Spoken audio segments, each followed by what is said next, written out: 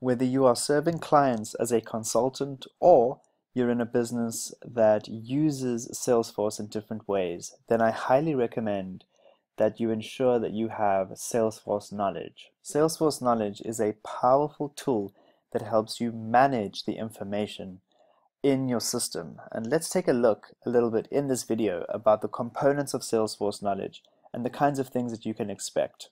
First things first, you will get a good understanding of Salesforce knowledge just by looking at the front page, all right? Essentially, Salesforce knowledge lets you create and manage your company information and securely share it when and where it is needed. In other words, there are times where you need to share information related to your company with a third party. Data, this could be sales numbers, this could be personnel information. Well, what Salesforce knowledge helps you do is actually store that information and share it. In addition to that, it helps you really organize the magnitude of information that you have in your company. And these could include articles, web links, tutorials, videos. Salesforce knowledge actually is a library of information that you can catalog, store, and use at any time. So in this guide, what you will do is you will get a good understanding of what Salesforce knowledge actually is, its limitations. You will think about how this applies to both classic and lightning experience. And if I can go right down here, the kinds of information it helps you categorize and think about is considerations for the kind of information that you have, and it gives you really clear guidelines as to what you need to do.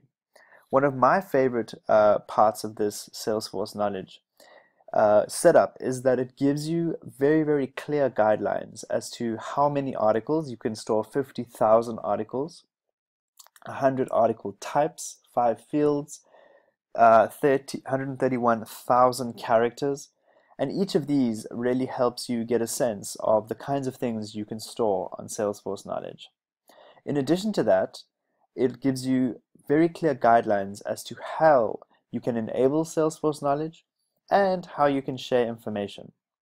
If you want to access this PDF, which can really add a lot of value to your work, if you're a company that stores information everywhere, I highly recommend that you download this resource from the course catalog.